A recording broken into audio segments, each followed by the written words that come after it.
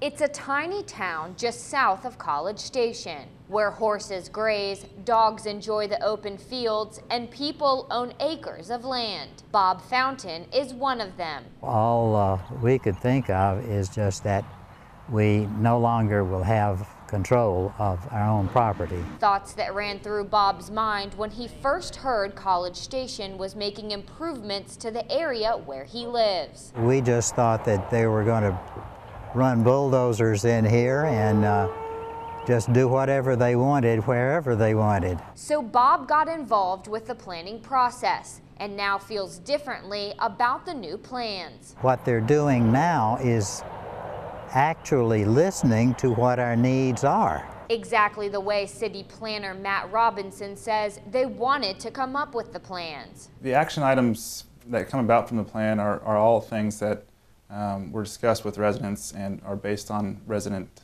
input and feedback. The city will pave roads, designate bike lanes, and put in sidewalks while trying to maintain Wellborn's character. Mainly been about them wanting to preserve the rural lifestyle. And get to enjoy some city perks. Some of the people who live in Wellborn say one of the benefits of being part of College Station are the city's sanitation services, like trash pickup and recycling pickup, but still want the area to stay true to its roots. We want to make sure that they follow through in having open spaces to keep Wellborn like Wellborn.